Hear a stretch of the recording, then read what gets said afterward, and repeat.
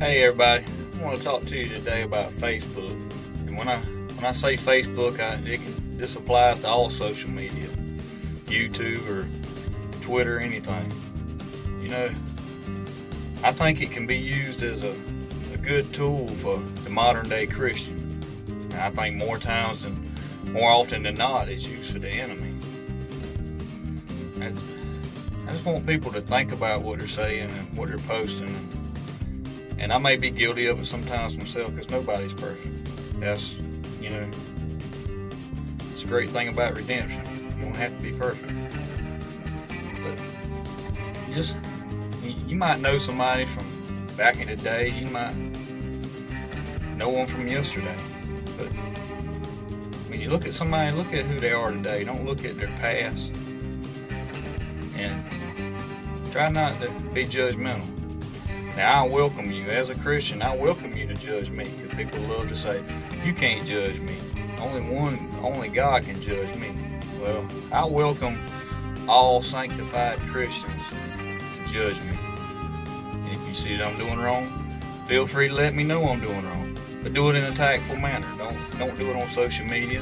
Come to me in person or in private. Whether it be, even when you use social media, use a private message. Don't put it out there for everybody, because sometimes you may find out you don't even know the full story or know what's going on. So, like I said, I'm welcome for you to judge me as a Christian. If you know somebody that you're pretty sure they're not saved, don't judge them. The Lord's going to judge them, and He is the only one that can judge them. And if you're not saved, I'm not worried about you judging. I'm worried about your soul. I pray to God finds His way into your heart, that you have somebody in your life that's working on you, that's helping get the word to you, so that you can find Christ. But that's what I want to talk about today. It's on my heart, and it's been on my heart. I keep seeing it every day on Facebook. And sometimes I keep thinking about doing away with Facebook and YouTube. But I think it's a good tool for modern day Christians. Need to be more of us on there doing stuff people need to see that, they need to see the other side, the good side.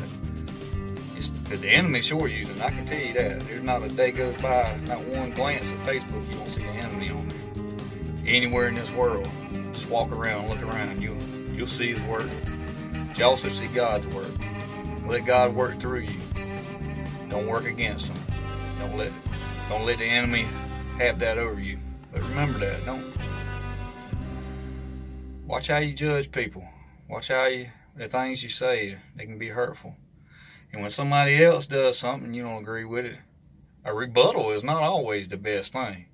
Because a lot of times, people with good intentions, they mess that all up when they go doing that on Facebook. Sometimes it's just better to let sleeping dogs lie. Just, can't say nothing good, don't say nothing at all. Just let it ride, Bite your tongue, as Mama used to tell me. Don't fall for it. That's what they want you to do. Well, I hope everybody has a great day, and God bless.